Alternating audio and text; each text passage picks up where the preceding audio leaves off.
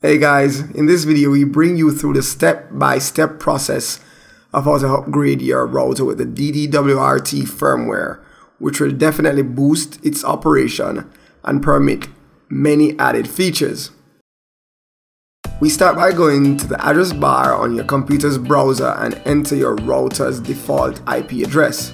For this example, we will be using a D-Link router and its default IP address is 192.168.0.1. Log in with your router's admin credentials.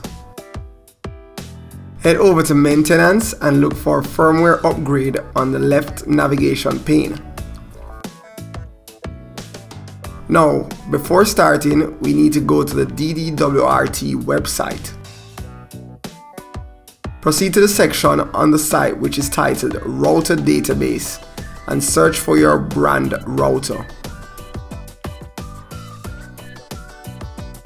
Make certain the file you download matches the router's model and version.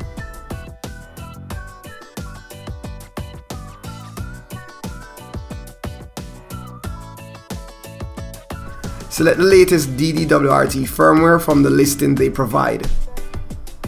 Download all the necessary files to a suitable location, as you will need these shortly. Now, go back to your router's control panel. Once again, we need to proceed to the firmware upgrade section. Select the file you just downloaded by pressing the Choose File button and browse the location where it was saved.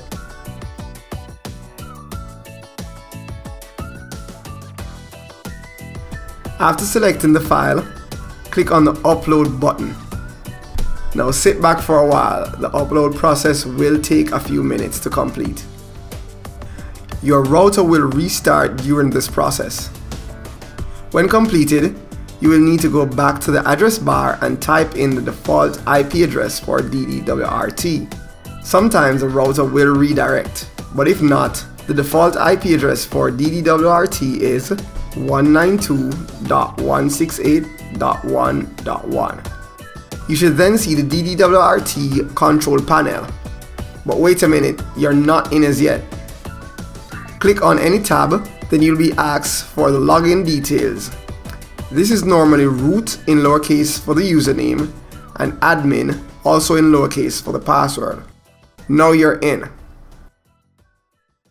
As you can see, my D-Link DIR600 is now running the full DDWRT firmware.